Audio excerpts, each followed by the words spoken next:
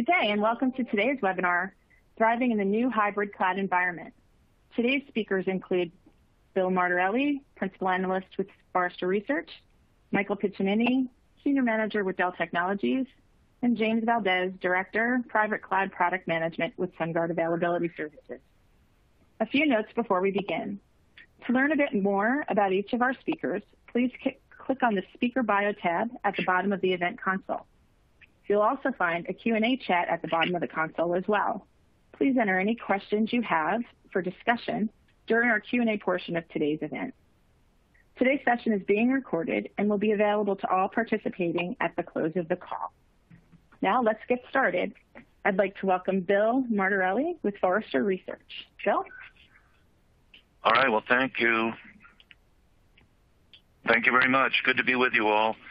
And thanks for joining us for our webinar today. I'd like to set the stage with some introductory comments, if you will, about what it means to build the hybrid cloud environment. How do we thrive in the hybrid cloud environment that we find ourselves in? And I'd like to argue the point that, there's been a lot of talk about this. Alternatively, the hybrid cloud environment, the multi-cloud environment. The question sometimes comes up as to what's the difference. I'll explore that in a couple of slides.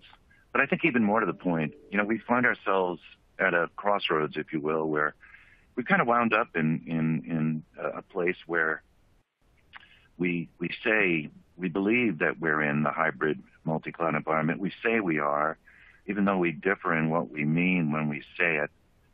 But even more to the point, we kind of find ourselves here, not necessarily with a blueprint or plan.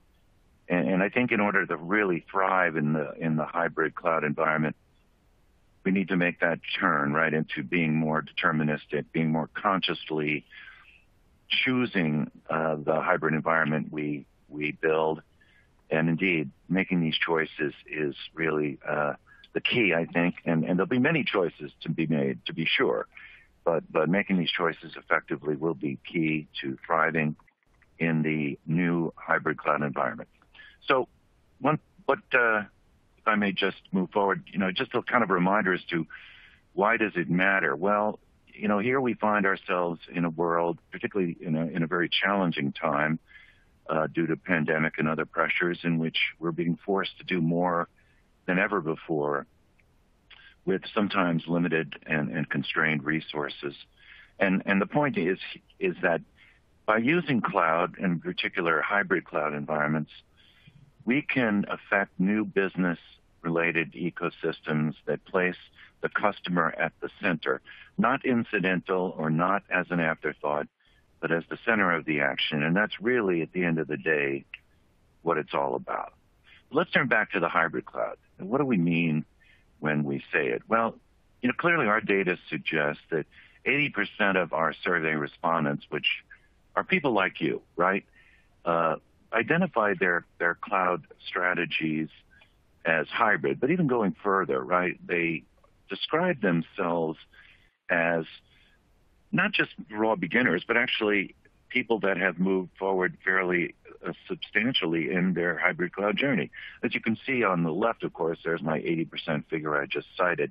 But on the right, how far along are you in implementing hybrid cloud? We see a full 23% of respondents have said they have expanded and upgraded an existing implementation.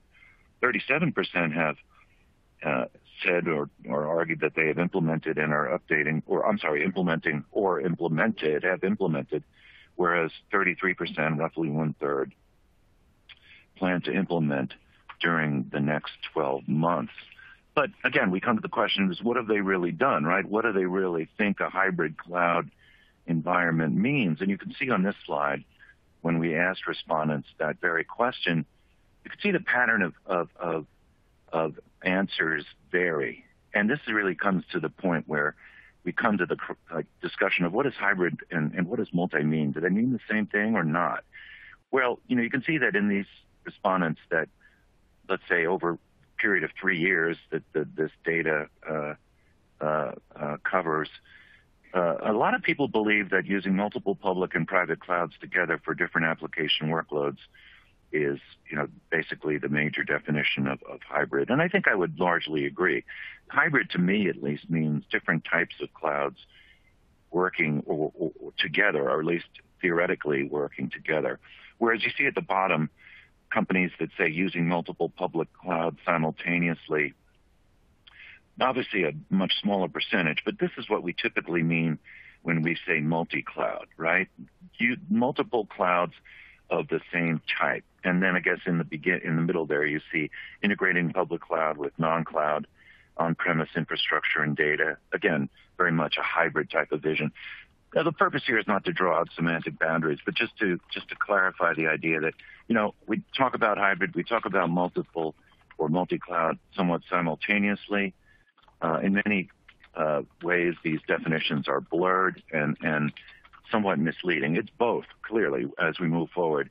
We are moving into a hybrid multi-cloud environment, either by accident or by design, and increasingly this is the way we have to consider it.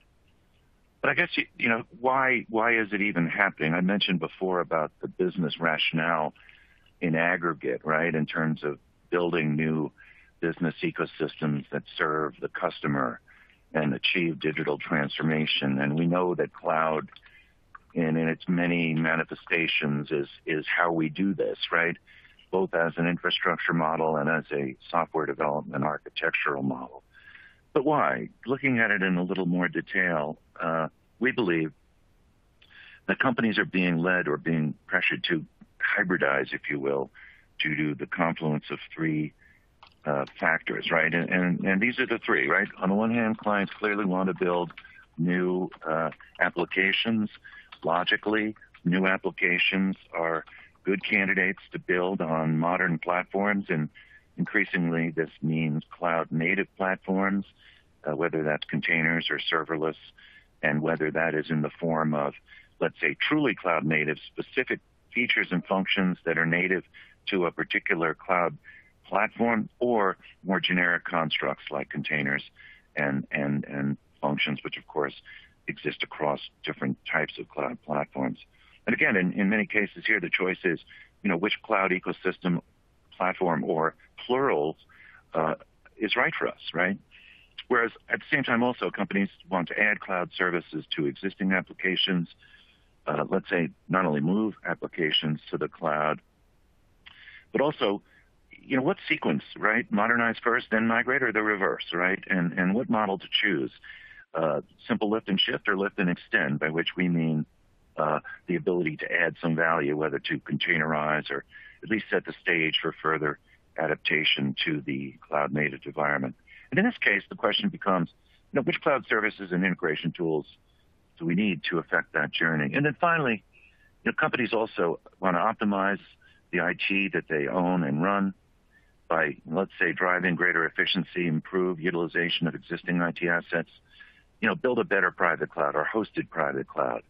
And in this case, the question is often, how do we create consistency across on-premises and off-premises from the standpoint of policies, of regulatory compliance, right, and other important issues that allow us to more effectively manage in this hybrid cloud world. But for the moment, the hybrid cloud model is not entirely well defined, and in fact is being defined as we speak, right? We've heard, for example, a lot of recent activity on the part of hyperscale providers, major software companies, to provide, let's say, hybridized solutions that help us bridge the on-premise and cloud worlds, right? But it's not just on-premise and public, but of course, SaaS, hosted private cloud, and of course, traditional infrastructure, as well as, let's say, internal private clouds that are part of this picture. And in managing this estate or landscape, increasingly we are facing a set of interesting challenges. I've listed just a few of them here, right, in terms of mastering, let's say, self-service provisioning for end users, right, using mechanisms like catalogs, affecting, let's say, integration and managing and effectively using ITSM tooling in a cloud environment, as well as the sometimes necessary reckoning with regard to funding models and chargeback models that self-service provisioning inevitably entails. Also, configuration using infrastructure as code principles. What configuration management tools and technologies are relevant to making progress and affecting this journey? What tools and APIs should be exposed directly to developers? What is the role of end users and others? Also, another huge challenge is hybrid data. The implications of data gravity on latency-sensitive applications is one manifestation of this, but of course, regular, more traditional challenges like backup, disaster recovery, migration, ownership, storage, and performance issues also loom very, very large in the hybrid environment. And what about migration, right? Is this a one-time event or an ongoing concern? How do we, approach portability across different elements of the hybrid cloud environment? And how do we manage, right? What kind of tooling do we need in terms of cloud management, and do we use, let's say, third-party tools or use cloud-native facilities? Again, choices we need to be making if we hope to thrive in the hybrid cloud environment. But then finally on this slide, performance monitoring and management. How do we really achieve this using advanced ops tools, AI ops, whatever, and fit that to the hybrid cloud environment? To this I would add, I mentioned the regulatory requirement before, is one that companies are very, very concerned about. And of course, costs. We've seen cost as a major preoccupation with cloud customers in terms of, how do we really manage and track costs in our cloud environment generally, but specifically in a hybrid multi-cloud world, this is significantly more challenging. So, at the end of the day, it's not neither hybrid nor multi-cloud, but both. As you can see, there's different data points that suggest here that most large enterprises in particular are all, you could say that they are hybrid, right? They say they are, but they also say they're multi-cloud, right? And I'm not trying to suggest that the challenges are necessarily the same, because on the one hand, the multi-cloud environment brings up specific concerns of its own, right? In the sense of, how do I use different multi-clouds or different public clouds effectively? How do I avoid, let's say, vendor lock-in? When do I choose which? Should I hunker down and double down on a single cloud for the purpose of greater financial leverage and flexibility and greater discounts, and use, let's say, other clouds just for peripheral issues? Or should I maintain a more deterministic multi-cloud strategy from a procurement standpoint? We see a lot of variation in the clients that we see, and I think the answer varies, to be sure, across industry and across individual type of company.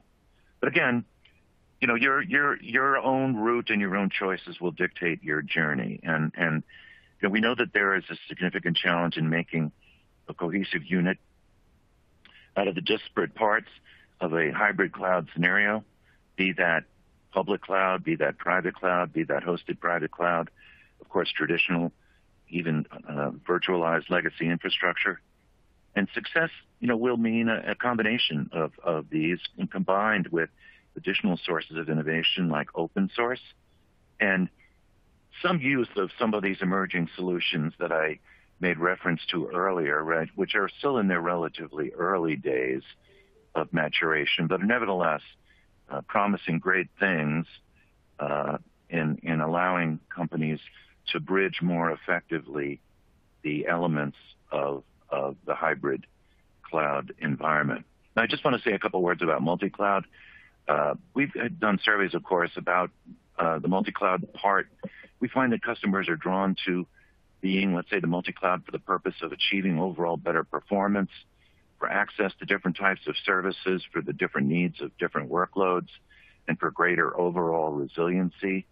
We know in doing so, at least so they tell us in our surveys, that they're challenged by concerns about security, regulatory compliance. They worry about the impact on network topologies, and of course, the difficulty of tracking costs across multiple cloud environments that I alluded to earlier. But on the plus side, they do report that they are achieving better overall performance, better overall IT cost management, and improved security and compliance by moving down the multi-cloud path, even though, as I said before, one could argue that we're really making that turn right now as an industry from sort of accumulation of cloud environments toward a more deterministic, more consciously planned, and more, let's say, a more intelligent choices being made as we move into the future, and hopefully with the idea that we will truly thrive as opposed to survive in the hybrid cloud world. So, what does it mean? I mean, just kind of a word about the hosted private cloud, which we have done some research on and kind of occupies a sort of middle ground between, let's say, in-house on-premise infrastructure that is dedicated in nature, but also exhibiting some of the benefits of the public cloud in terms of scalability. Again, to be clear, we're using this to describe an externally hosted private cloud service that is physically dedicated and separated, a single customer, but we find that it is attractive for a variety of workloads, including better hosting, right? A better form of managed hosting, a very, very effective means for delivering disaster recovery, an effective model by which companies can achieve some of the benefits and values of the public cloud in a private, dedicated setting.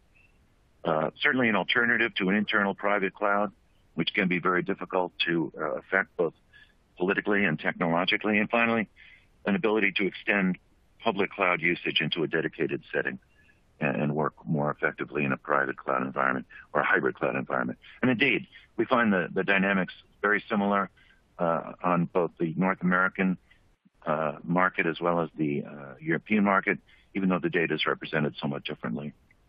One point I did want to make is that, again, it's not just public cloud, despite what you may have heard.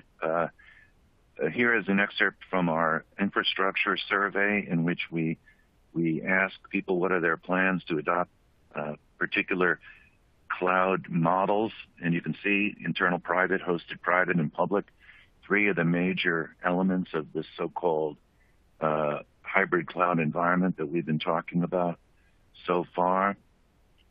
As you can see, there's certainly a great deal of interest in the public cloud, as denoted by the darker color to the left, in which we denote companies that are expanding and upgrading existing implementations, whereas the lighter color denotes companies that are perhaps more on the early phase, right, implementing or having recently implemented. But as you can see, the numbers are substantial across the different models. There's still a great deal of interest in internal private cloud, still a significant level of interest in hosted private cloud, as there is that we would expect to see in the public cloud environment. And just in closing, just referring again, simply graphically, referring to these solutions that I have been referring to, watch this space. The hybrid cloud solutions that are emerging from the major hyperscalers, again, the major software houses, are promising to ease our hybrid cloud journeys and allow us to move applications into the cloud virtually unchanged. But in which case the choice that looms for us as implementers and consumers of the technology is how far do we want to go with this? Do we want to simply move applications into these hybrid cloud solutions, or do we want to move beyond them by taking advantage of the more advanced features of the specific cloud environment we're moving into? Again, this is a fundamental choice I think that customers will be facing in the years ahead, balancing their need to move to the cloud rapidly in the face of significant business change, but at the same time leveraging the power of the software development architecture that the cloud offers for introducing innovation rapidly. And each company's journey here is likely to vary. So in closing, before I turn it over to our fellow speakers, I'd just like to point out a couple of the elements and realities of the challenge that are facing companies as they seek to, again, thrive, not just survive in the hybrid cloud environment. By all means, we would recommend that companies, take stock of these emerging cloud technologies, and build them, both cloud technologies as we know them today, as well as these emerging hybrid cloud infrastructure options, determine their suitability in your enterprise.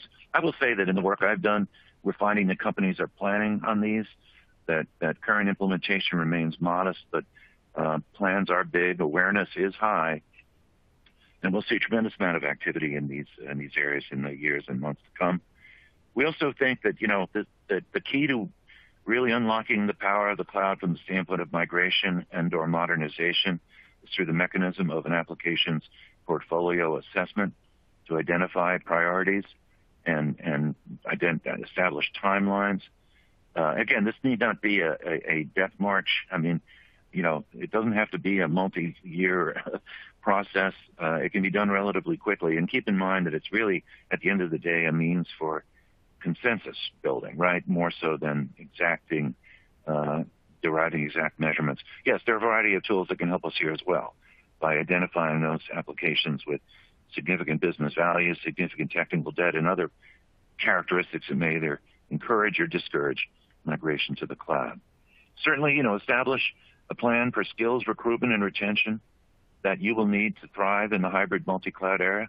Again, we've all talked about how skill sets are broadening, right? People talk about U-shaped or other types of alphabetic T-shaped people that retain great technical depth, but also achieve breadth. They can see more and see beyond the confines of an individual tech competency that they've honed over the years. Finding these people are tough. Retaining them may be even tougher.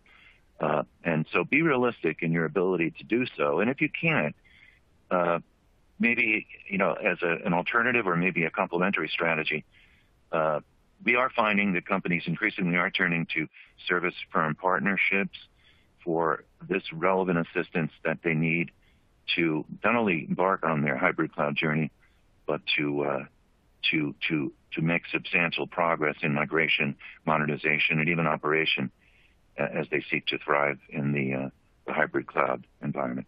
So with that, I'd like to turn it over to Mike. Hey, Bill. Thank you very much. Appreciate it. Great content. Hi, everyone, and thanks for the time and thanks for joining. I was going to take a quick moment and just give a quick call out to why we're here and who I am. So real quick introduction. My name is Michael Piccinini. I'm with Dell Technologies and responsible for our Global Alliances cloud service provider business in the Americas, right? And basically wanted to highlight this slide here and talk to it for a moment.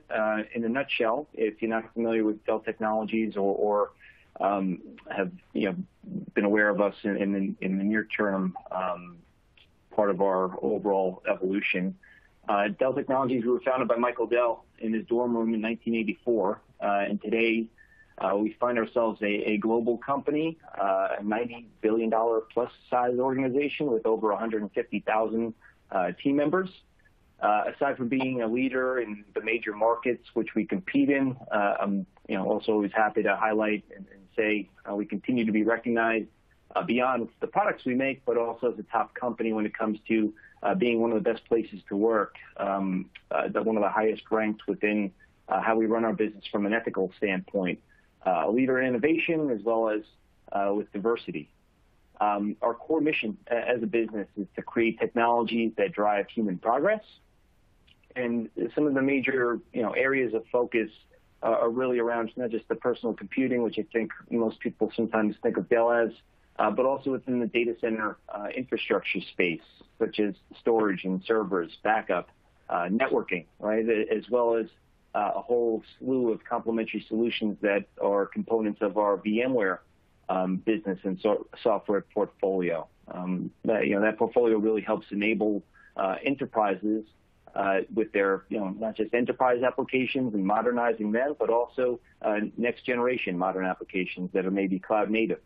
And doing this from a private, but also to complex multi and hybrid cloud type environments that Bill was talking about a few minutes ago. So, a quick snapshot, that's a little bit, about us, right? And I thought that was a nice precursor to a pretty important component of today's chat, which is really about getting to that end state, right? I think a little bit about us is important. From Dell Technologies, we make what we believe are some of the best products in the world related to data center and infrastructure.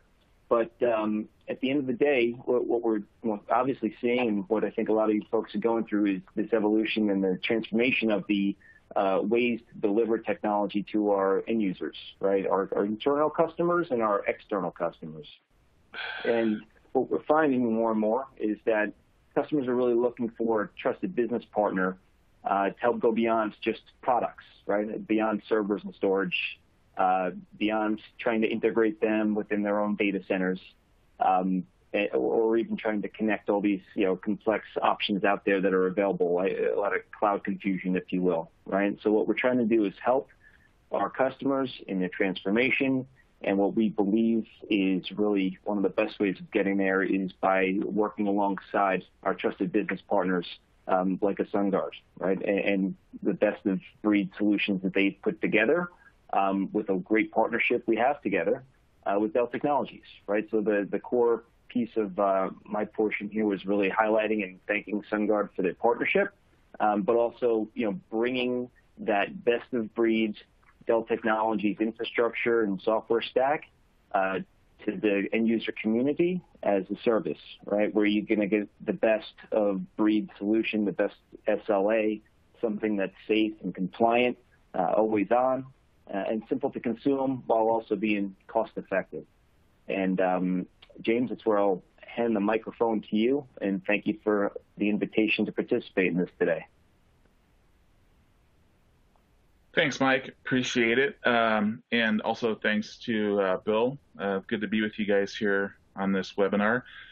Folks, my name is James Valdez, and I am a director of our private cloud platform services at Sungard Availability Services. And I'd like to thank you for joining us. And I just have a couple of slides I want to go through here, and then we'll open the mic up for questions and conversation. So as Bill mentioned early on in his slideware, hybrid cloud is about ecosystems. Hybrid cloud is about being able to engage multiple environments seamlessly, and also, in the endeavors of pursuing the best application in the best place. So, as I think folks in the last several years have come to realize, not every application is well suited to the same cloud environment. So being able to bridge the required environments in support of your business objectives, is one of the central themes around the hybrid environment. Now, as Bill said, if you ask 5 different people what their definition of hybrid cloud is, you're going to get 5 and maybe even 6 different answers. There's a lot that goes into that, into understanding how hybrid cloud can be brought to bear for you. But at its basis, the hybrid cloud it's an enabler. It enables access to new markets through an ecosystem of connectivity, through software-defined networking, through integration with other targets like GitHub. I'm sure most folks have heard of that. It's about agility, to be able to leverage those connections and networked environments to bring to bear resources needed to respond to your competitive threats.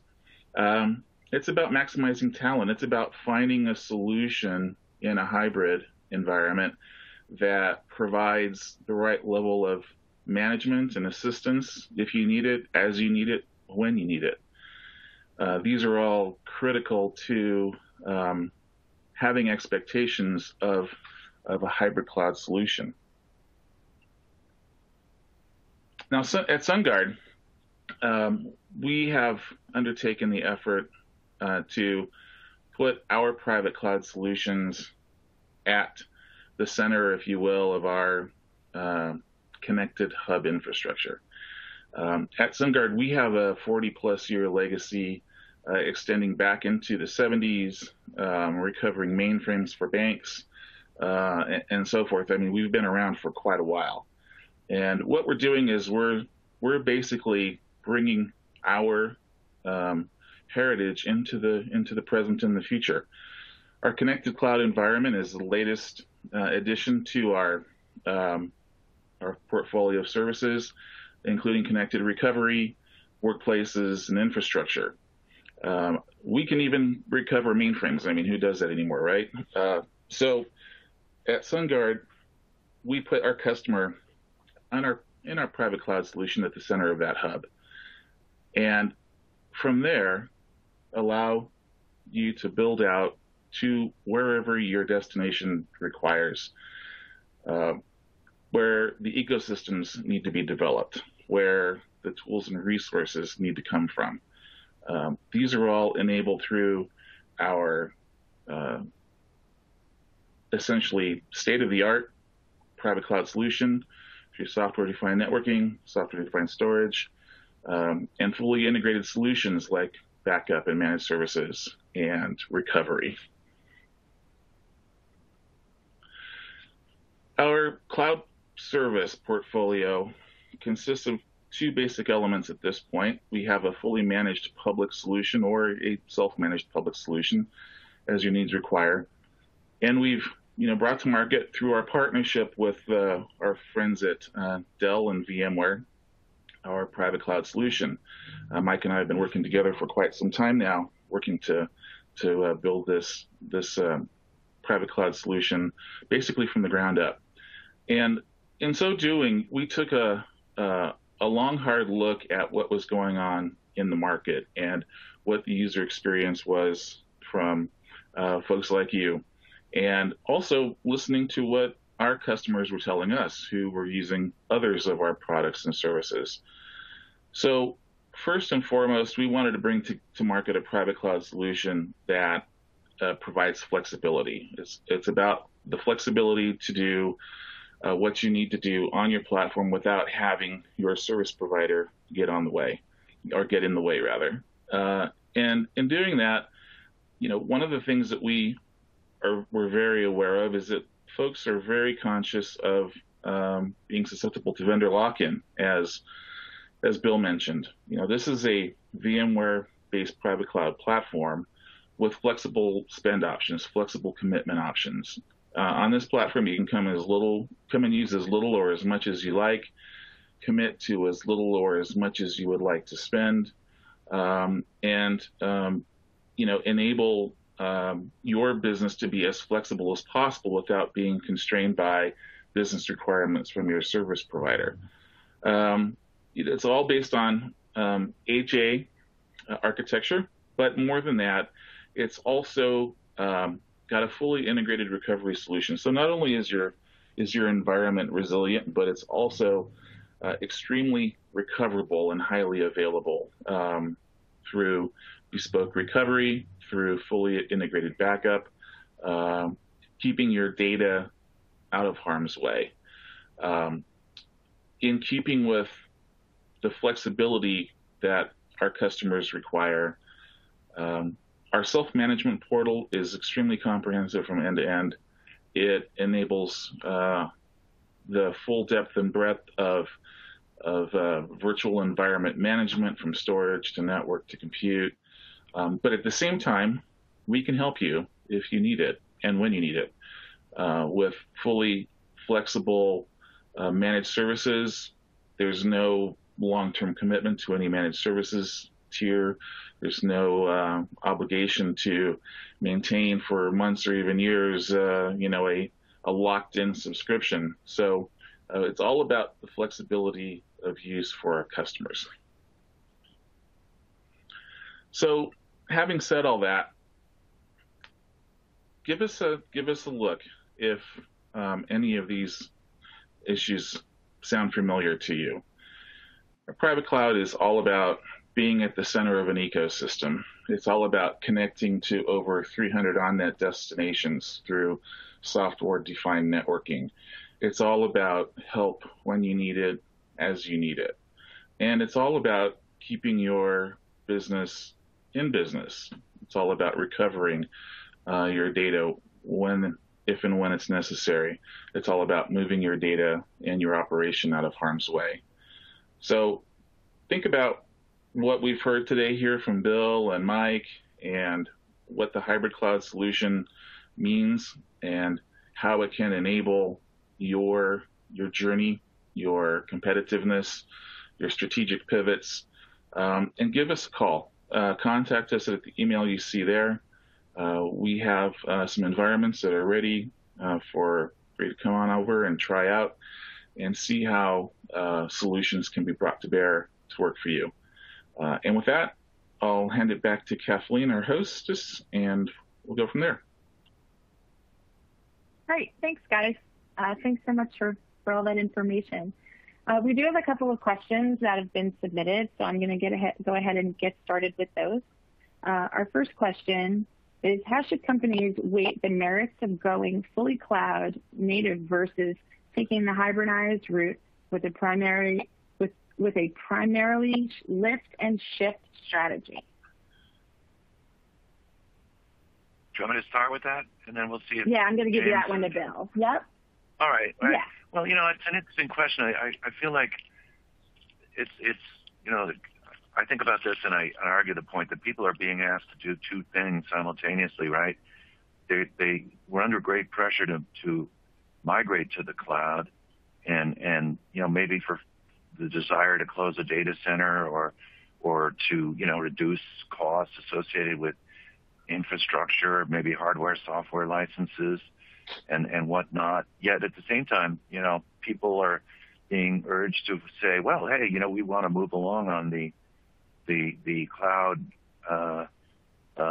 flexibility, right? We want to achieve that power of the cloud we've been promised. And it's difficult to see, how companies can really achieve these two mandates simultaneously in some cases.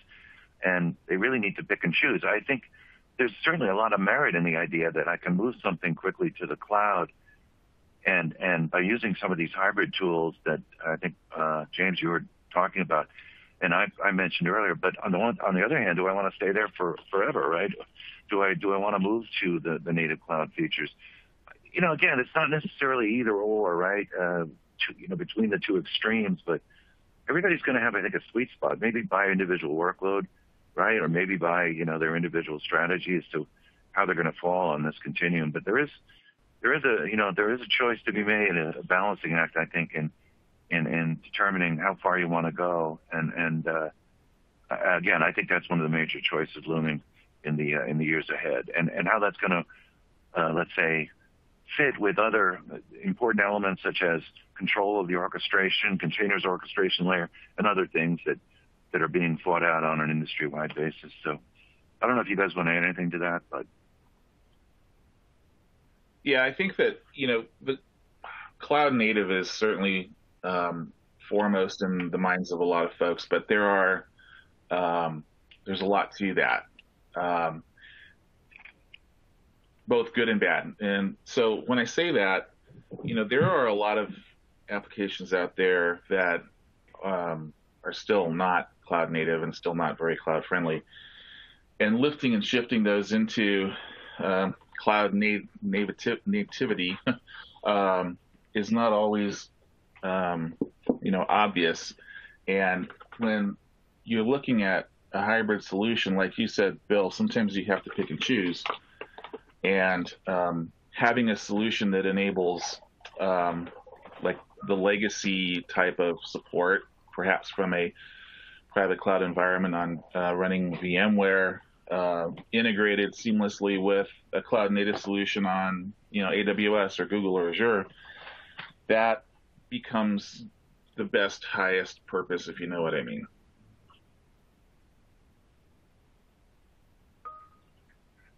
No, I agree with you. I think that's great.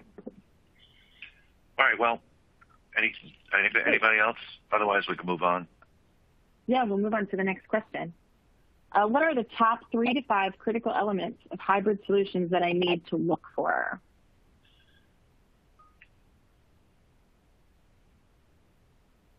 Is that for Bill? Is that one? Oh, that's for me?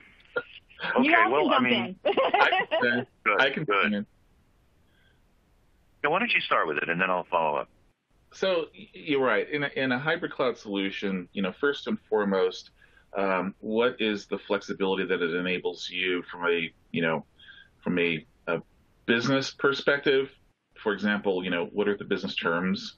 Are they flexible enough? Do they enable you to accommodate swings in your business, peakiness, cycles? Does the solution bring a comprehensive set of capabilities from a self-management perspective, if that's central to your endeavor? A lot of folks do not like, because of the way business operates these days and the agility required to address competitiveness, being able to act immediately on your environment sometimes is key. And does your provider, does your solution enable that? And then, lastly is what can you do with it? What does the cloud solution offer you that you can build now and in the future in terms of solutions that enable you to free up either internal overhead and direct your resources at competitiveness, or what does it do in terms of enabling you to undertake a pivot? Perhaps you want to refocus your business or take a different strategic turn. So, in my mind, those are some key elements to keep in mind when looking at what a cloud solution and a hybrid cloud solution can do. Bill, did you want to? Yeah, no, I would add, I really like what you said, and I'm kind of limited in what I can say, but I would say that it's interesting to note that these different types of hybrid solutions from the major hyperscalers and others are really different, right, in what they set out to do and how they do it. One of them, I think, a very well-known example is effectively an appliance you install in your own data center, right? Whereas another is basically a containers-based orchestration solution that promises a significant amount of interoperability and workload portability across hyperscaler cloud platforms. And I think evaluating them on this basis is important. What are they really seeking to do? How do they do it? What is their potential for really helping you out in a hybrid and/or? I guess one thing is true. Most of them do have obvious application in the hybrid cloud world. Maybe not necessarily the same amount in the multi-cloud world, right? If you look at that, I'd argue that it's the same. But yeah, if it helps you achieve portability across different public clouds, that's something that not all of them really have to the same degree. And then I think another thing is the economic model. We've had some evidence, at least anecdotal in nature, that some people are finding that these things are, they may be economic, they may not. It depends on certain circumstances. Certainly, it would be a good idea to take a look at that. Great. Okay, we have another question. Can processing take place in the cloud? If so, how are software costs calculated? So I can take a swing at that. Yeah, James. So if I understand the question correctly, and feel free to I don't know, do we have audio support for the audience, Kathleen? We do not. Okay, sorry. So Jeff, if I don't hit your question correctly, please type in some clarifying comments if you'd like. But if this is a design where you want to offload processing of data from, say, an application tier, that is absolutely something that can be done in the cloud in a very straightforward fashion. That's a very common use case, especially as data loads can vary, depending on the nature of the application, the nature of your business. From a software perspective, there's generally, depending on how you're processing this data, the actual software application itself that is licensed. A lot of times they're licensed on the number of cores that are involved in supporting the processing activity, sometimes the amount of RAM as well.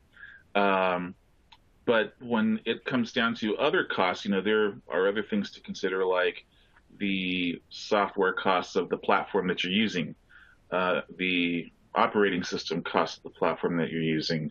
And if I can insert a shameless plug here, we include all those costs as part of the base rate of a private cloud solution from us. So in essence, to run processing in our private cloud solution, for example, you would just essentially be, you would need to cover the cost of the application for the processing software itself, and then whatever the virtual resources are you needed on the platform. And then, of course, a network connection. So I hope that answered your question. Yeah, if I can add a little, Great. May I add something?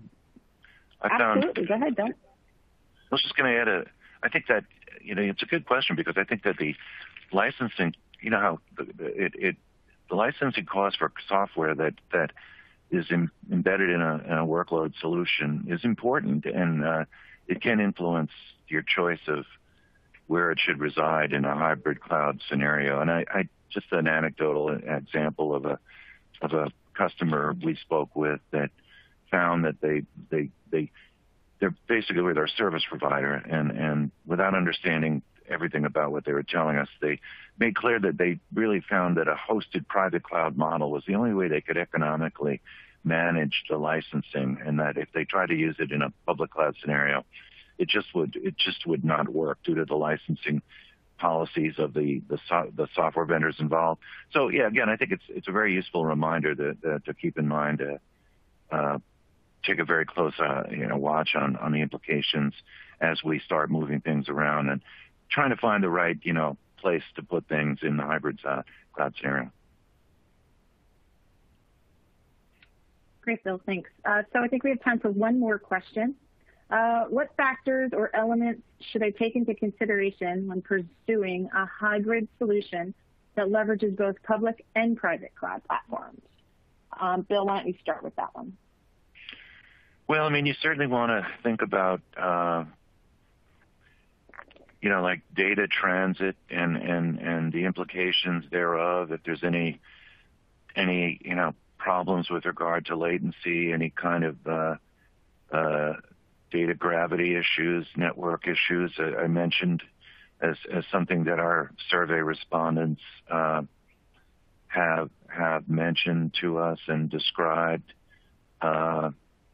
And I think that certainly, skills, we talked about that and how that is, and I think that, also for those customers with a very high regulatory and burden, that's certainly something to consider as well. How the security requirements, regulatory requirements can be maintained across those elements, if you will. And I guess on the flip side, how do I maintain, let's say, demand management across, right? And how do I dispose of or at least demonstrate my costs, right? And track them, which, can be a challenge, right? Across the disparate environments. So, those are just some ideas that I have. What do you think, Mike? Anything from your end? Or James, I'm sorry. Yeah, no, sorry, it's Mike. I think it totally makes sense and aligned with what I would have said. I think it's kind of the recurring anthem we usually are saying is, performance, economics, and trust, right? And everything can be broken down into those buckets, really. And then you kind of add on a factor like data gravity and all the other associations to moving that data around, right? But that's spot on. Okay, very good. Great. All right, and I think with that, we'll close out today's session. We want to thank all of our speakers today for all the great information that you provided. I appreciate your time today. As I said, the recorded webinar will be forwarded to all the attendees at the end of the call today. We hope you've enjoyed this session. Please look out for additional sessions that'll be coming your way in early 2021. Thank you for participating, and everyone have a great day.